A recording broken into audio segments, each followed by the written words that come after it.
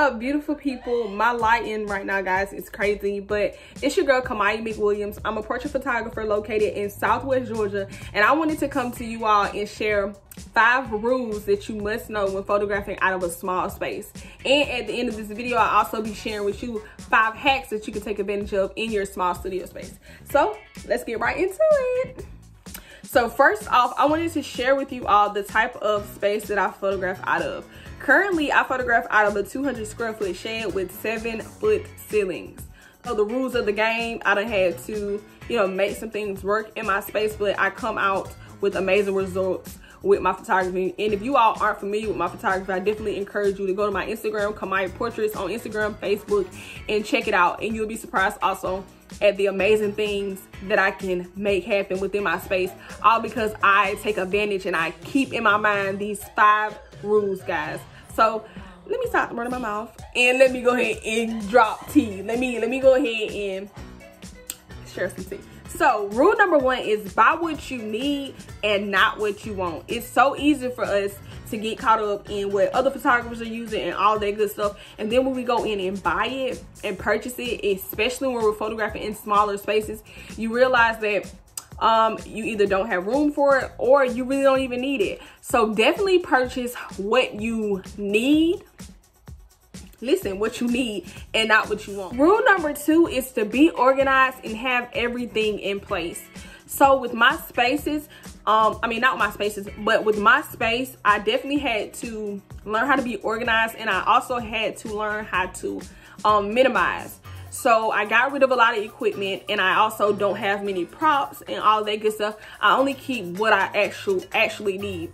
And people think you need props and all that crazy stuff to create amazing portraits in studio photography, but you definitely don't. Stay organized, because I shoot out of a shed, and I was buying all of this stuff for my little behind space, and every time I would come in or I have clients in, it's so cluttered and I can barely move around. I can, it's just everything everywhere. It's too much stuff going on. So I got rid of some stuff, and I also started organizing my space and thinking about small spaces where I can hide, different things. So I'm also going to be sharing 5 hacks at the end of this video, like I said, and showing you guys how I organize in my small space.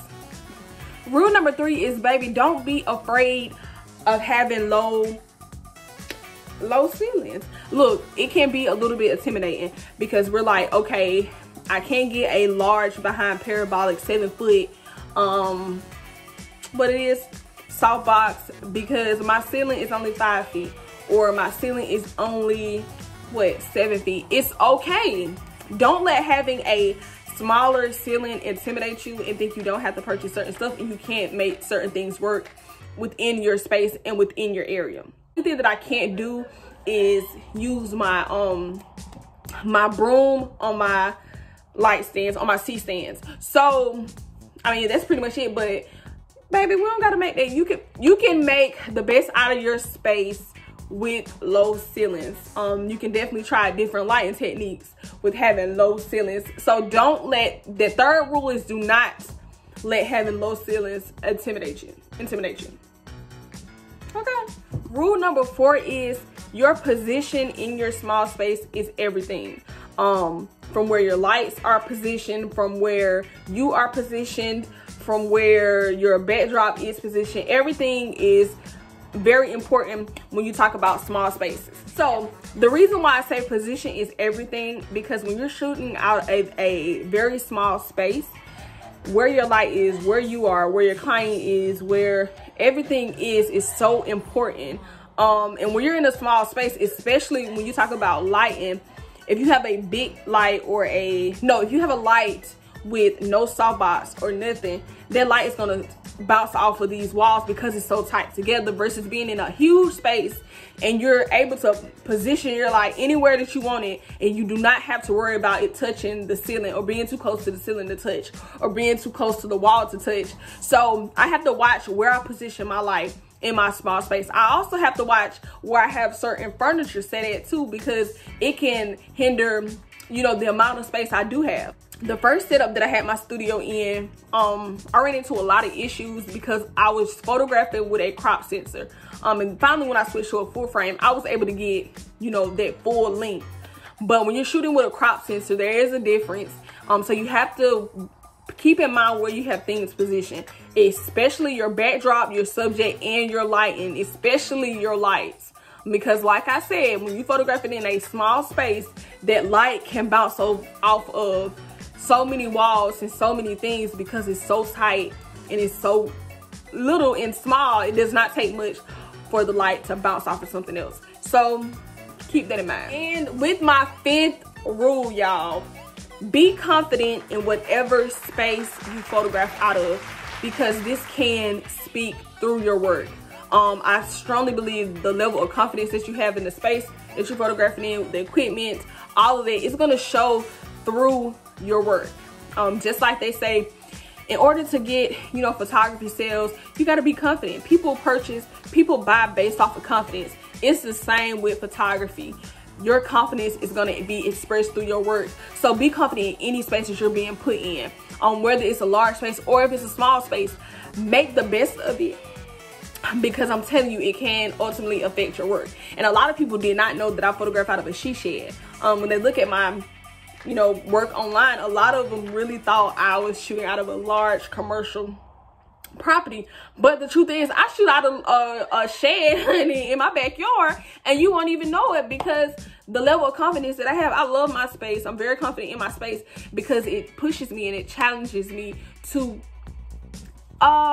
make the best of my situation. So I know if I'm able to photograph in this small 200 square foot space, if God decides to bless me with something larger, I'm gonna be killing. So it's all about confidence, y'all. Confidence in your space, your skills and talent, all that good stuff. So let me go ahead and share these 5 hacks that I put together in my small space, guys. So this is hack number 1. I simply have a black curtain and I have it mushed into my walls hanging. Now this particular hack, I use this as a black V-flat because I don't have white walls on this side. I create very contrast photographs. So being that a V-flat is a little bit too big for my ceilings and it's a little bit too big for my space, all I do is take a black curtain and mount it up on the wall temporarily. My second hack are bicycle hooks. I get those from Walmart, and excuse that right there, it's a hot mess. But this is how I mount my backdrops on my wall, by using bicycle hooks. That's my second hack that I would suggest, especially if you can already, you know, see where to position them. Now when you talk about drywall, I would definitely try to get the tool that can detect studs, because you want this to be sturdy. You don't want it to fall on a model or a client. So that would be my second hack. My third hack would have adding a shelf. I got a mess. My kids is in here playing, y'all. Hot mess. But my third hack would definitely be adding a shelf where you can buy cheap containers. And this is messed up and old, but you can buy cheap pull-out containers to store certain stuff. So I have my tapes in here, adhesive spray, some of my C-stand stuff. And then I also, in here, I have my fabric backdrops that I do steam, you know, before sessions and all that good stuff. So I have my folded backdrops in this one, and I'm able to store it here. I'm also able to store my folio boxes for when clients come and visit. So definitely invest. Oh, and I also have my little mini fridge for my clients also. So make sure to get a little ways to store different stuff that you need, whether it's a shelf or containers. My fourth hack would definitely be take advantage of if you have couches, if you have different shelves that probably have space underneath it, anything with space underneath it, you can always tuck and hide stuff away. So under here, you won't be able to see it, but I have my ladder under here. I keep my ladder, my extra backdrop stand, inside of a bag underneath this couch. And that's mainly my hidden spot, is underneath the couch. So anything that you have you're able to slide something under. Take advantage of that because that's extra space that you can be saving. This is my last hack that I've recently caught on to, and I got this hack actually from Miss NJ Stevenson. She is an amazing mentor and Black female photographer, and she shared this within her Facebook group. It's basically like a $23 shopping cart, and this is where I store my backdrops, and I also have some of my umbrellas stored in here also. So this is hack number 5, and just a quick hack number 6. If you do not like having a curtain, you know, taped or hammer into your wall, you can always make yourself a DIY V-flat. And so this is my other little hack that I take advantage of in my small space, covering up that window to, I don't want any, you know, artificial light coming in. I have a black side with black poster board and a white side with white poster boards, and I made this myself, and it just sits over here in the corner to add contrast on this side and to add contrast on that side.